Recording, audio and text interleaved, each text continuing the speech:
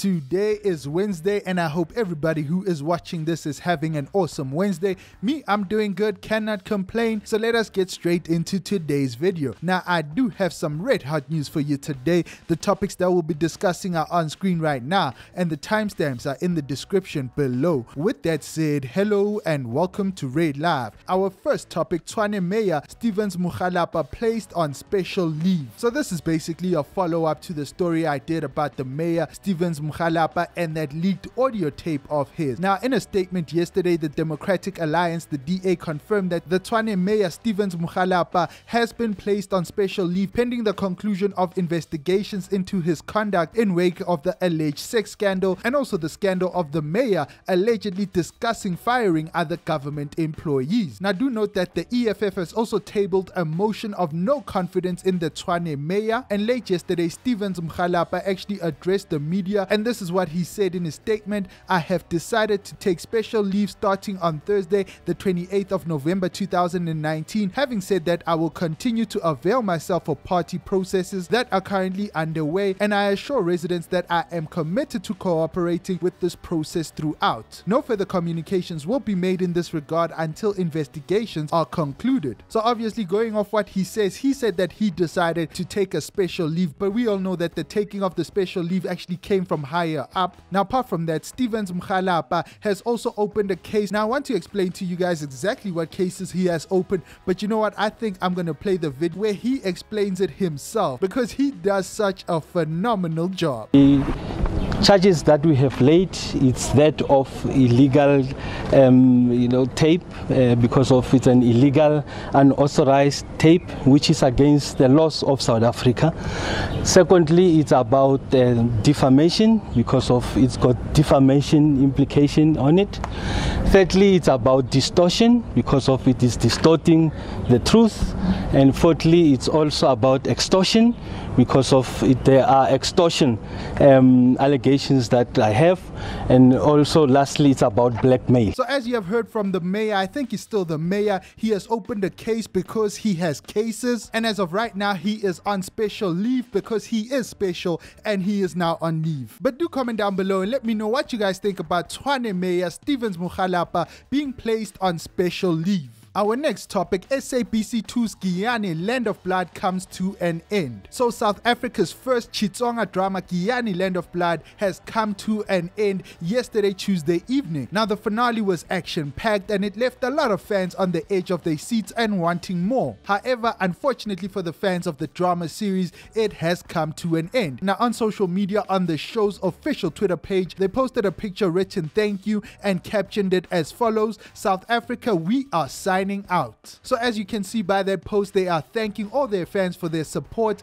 and they have bid us farewell. Now, they do not say when they'll be coming back. Now, apart from that, musician and actress Yvonne Chaka Chaka, who played one of the leading characters in the drama series, also thanked fans and producers for her time on the show. She took to social media and posted the following: "Such a pleasure to have been part of at Giyani SABC 2. Thank you at Shidza Pictures, at Marang Dream and SA." Now, the SABC actually announced last week that the show would be coming to an end this week and it would be replaced by another telenova, Litapo, in January. Now, of course, this news was met with a lot of anger from fans who are in love with Giyani Land of Blood, and they started a petition to keep the show on television. Of course, you know how we do here in South Africa. We just recently got into this petition phase and we are petitioning everything. Now, according to the rumors and the reports that are circulating underground, from snitches and the like, the SABC are actually considering renewing the show for a second season, and there's even some reports that go as far as saying that the SABC has even asked the show's producers to shoot a second season. But like I said, nothing has been officially confirmed or stated as of yet. But in the meantime, on social media, fans are definitely crying for Giyani Land of Blood to come back for a second season. So do comment down below and let me know what you guys thought about the SABC 2's Giyani Land of Blood, and do you guys think that it should come back for a second season? Our next topic, war over maps Maponyane Maponyane's Buns Out bad review. Look, if you've been on social media, you will know that Maponyane's burger joint Buns Out has been getting a lot of great reviews from celebrities like Boiti Tulo, Kabelo Mabelane, Maschaba Ndlovu, Zex Bantwini. All of them seem to have went there and all of them seem to have had a great time and enjoyed the burgers. Heck, even some of the ordinary South Africans who have gone there who are not celebrities, they've had some raving reviews about the burgers that they sell. However, it does seem that not everyone thinks that the burgers are so on fire. Now, all hell broke loose when one user on Twitter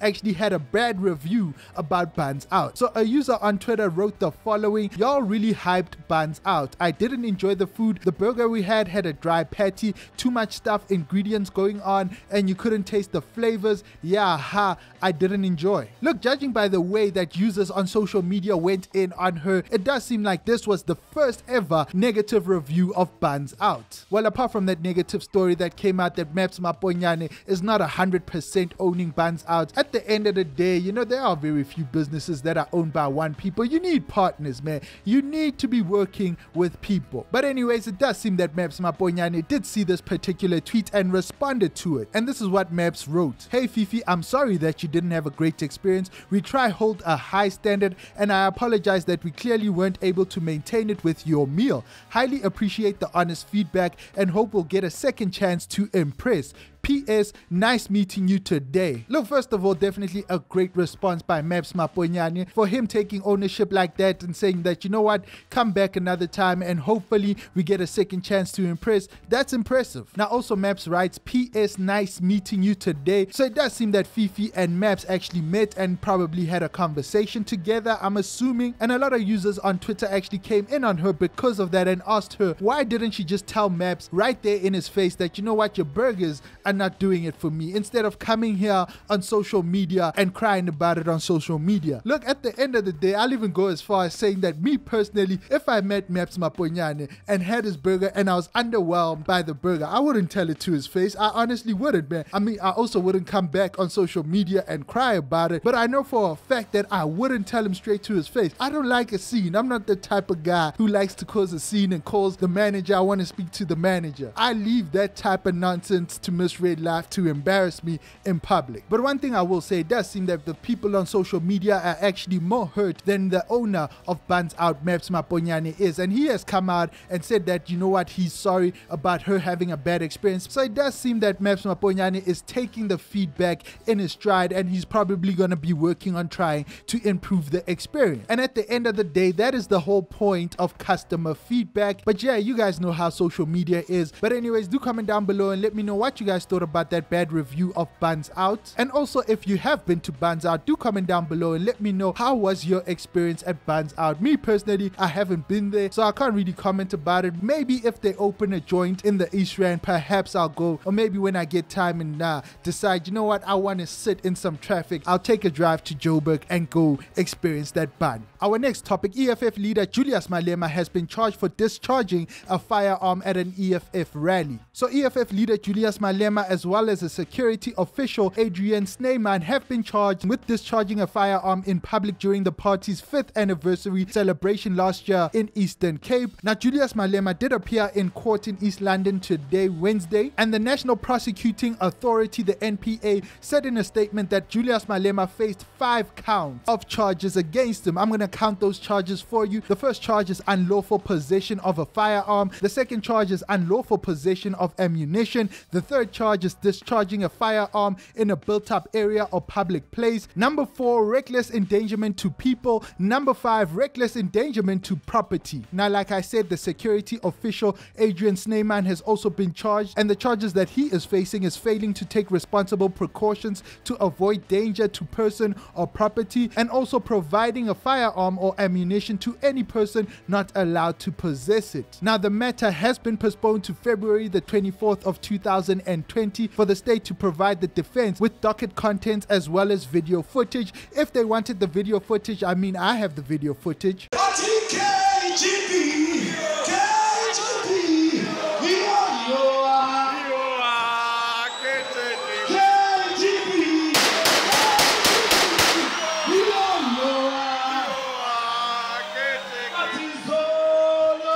they could have asked RedLive and I would have provided it to them. So do comment down below and let me know what you guys think about Julius Malema being charged for discharging a firearm at an EFF rally. Our next topic, Kolisi reportedly signs with Jay-Z's company. So Rugby World Cup winner as well as the captain of the Springboks, Kolisi, has reportedly signed a deal with Jay-Z's Rock Nation Sports Management. Now this news comes from veteran sports broadcaster Robert Marawa, who tweeted that Kolisi was in London as we speak sealing the deal. Now US rapper and businessman Jay-Z started Rock Nation and in 2013 branched out into sports management with Rock Nation Sports. And the aim of Rock Nation Sports is to elevate athletes' career on and off the field, including endorsement deals, philanthropic endeavors, media relations, as well as brand strategies. So it does seem that the captain of the Springboks, Kolisi, is in some good hands. So definitely a huge congratulations to Kolisi. Our next topic, Jub Jub is back on Moja live show Skipha Amafiles. So Jub lama sweetie amaningi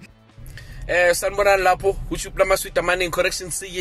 announced that he will be back on our television screens with a brand new show on Moja Live, Skipha Amafiles special. To be honest with you, I've actually seen some teaser trailers of this particular show. I thought that, people would be calling in or you'd just come in and just present a story. And if you have some juicy stories, then you know what, they would run that story. That's what they said on the earlier trailers of the show. It seemed like, anybody could come in and give him a story and give him some juicy files and they would dish the juicy files. However, it does seem that the show has taken on a new direction and Jub Jub has actually released the trailer of the show. Now, before I talk about the trailer, this is what he captioned that video: an exclusive taste for all our fans, brought to you by at Moja Live TV, produced by at official_Jub Jub. Stay tuned and keep it on channel 157. Save the date, Sunday 8th December, 2100 hours, South Africa's Ride or Die. Hashtag Jub Jub, hashtag Jub Lama Jub, hashtag, you know what, there's a bunch of hashtags that I don't feel like saying.